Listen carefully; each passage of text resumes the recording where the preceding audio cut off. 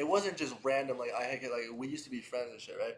And so where it stemmed from was like he asked me for like a feature. I helped him out. He stayed at our house for like a month, like shit like that. And the reason he unfriended me, the reason he unfollowed me on everything, is because I went to that Logan Paul fight and was sitting on Logan's side. I remember that. And he thought I was supporting Logan, and so he unfriended me on some stupid shit. And then I was just, and then now him and Logan are friends, and he's mad at me